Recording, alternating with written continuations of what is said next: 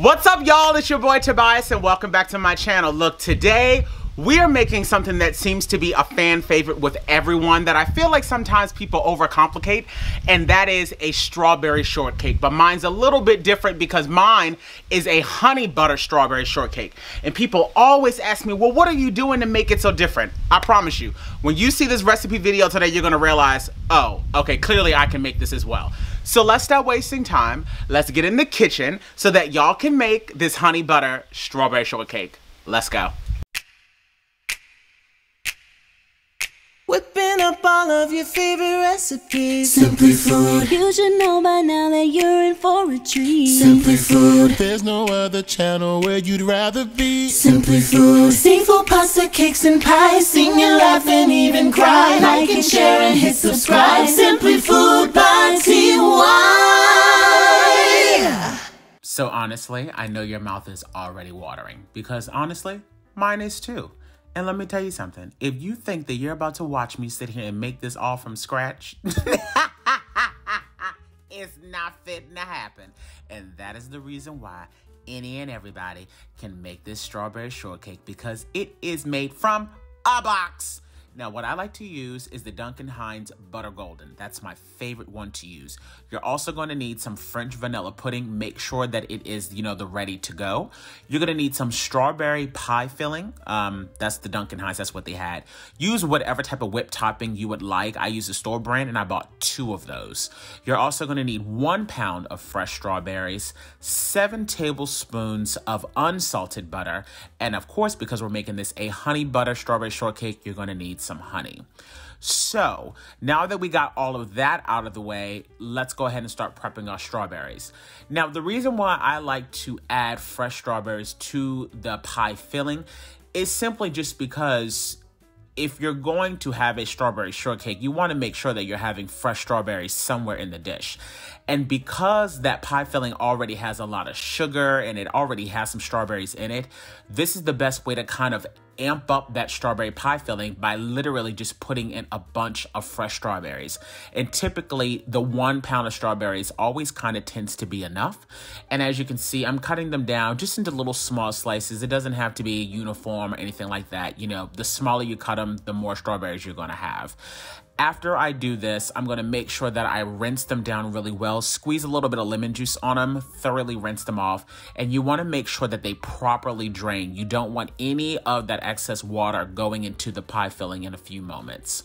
So go ahead and take care of that and you'll set that to the side. Now we're going to go ahead in a separate bowl. We're going to put in all of that pie filling. And like I said, as you can see, this stuff is really, really thick, really concentrated. And to me, eating just that is no bueno. Like, even if I was doing this for like a cheesecake, I would still add fresh strawberries to it. That's the only way you can really bring this back to life. And if you add like a little bit of lime juice or lemon juice or something like that. But this to me is the quickest way to do this dish, and it takes no work at all. As you can see, my strawberries have been properly washed and fully drained because, again, you do not want too much of that water going in because it's going to thin out your mix. And as you can see, this is still staying nice and thick. So after I get this fully mixed up, I like to put this in the fridge and let it kind of gel together for at least, I would say, a good hour, if not 2. Now, in retrospect, you don't really have to do that if you're going to let this cake sit overnight. Like, if you're not going to serve this till the next day, then don't worry about letting these strawberries marinate. You can just mix it and put it right on the top at the end. But if you plan on serving it the same day, I would say let it sit in the fridge for a couple of hours so that the fresh strawberries can kind of soak up some of that syrup. Now, what I've done here is I've melted down my 7 tablespoons of the unsalted butter, and I'm adding in roughly 1 to 2 tablespoons of honey. You want to get that nice and mixed in. If you don't feel like doing this step, you can also get the Land O'Lakes honey butter spread. I've also used that before, and that also works totally fine. But I figure, why do that when I can literally just take some honey, butter, mix it together? That's it. Now in our large bowl, we're going to pour in the contents of the cake mixture as well as the pudding mixture. We're also going to be adding in 3 eggs. You want to make sure that those eggs are room temperature and they are large eggs.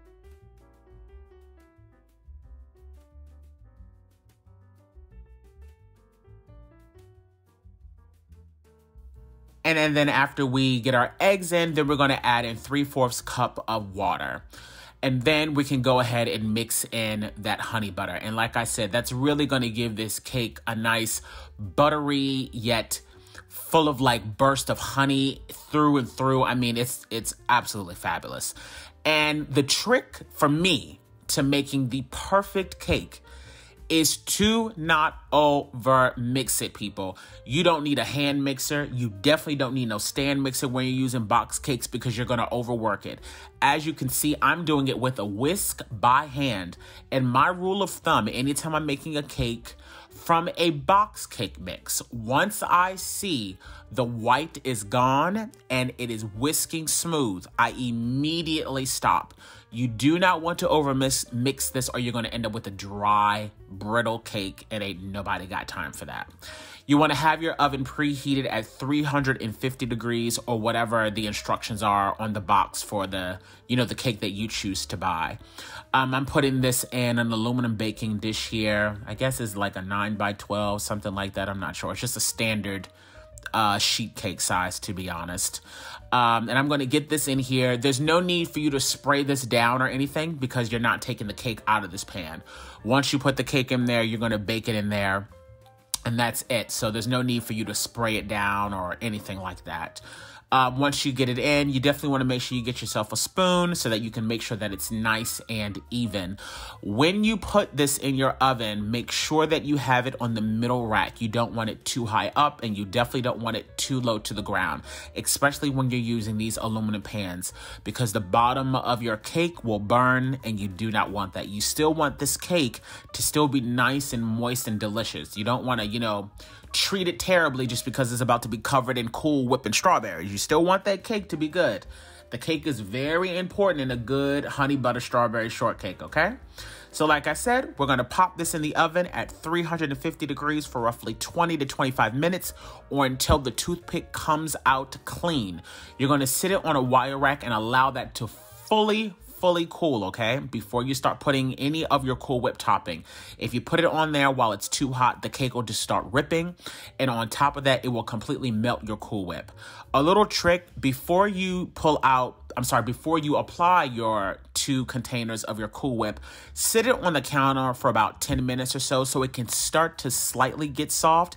It'll make it a lot easier for you to kind of spread it out. If you take it directly from the freezer, you're going to end up ripping up your cake trying to spread that out. So take it out about 10 minutes before so it can get soft. You don't want it melted or nothing like that. Just literally a few minutes before and it will start to spread. Just take your time and evenly spread it out. Once you do that, we're in the home stretch. Now you just add in your strawberry fillings. And honestly, you guys, that's it. There's not much to this.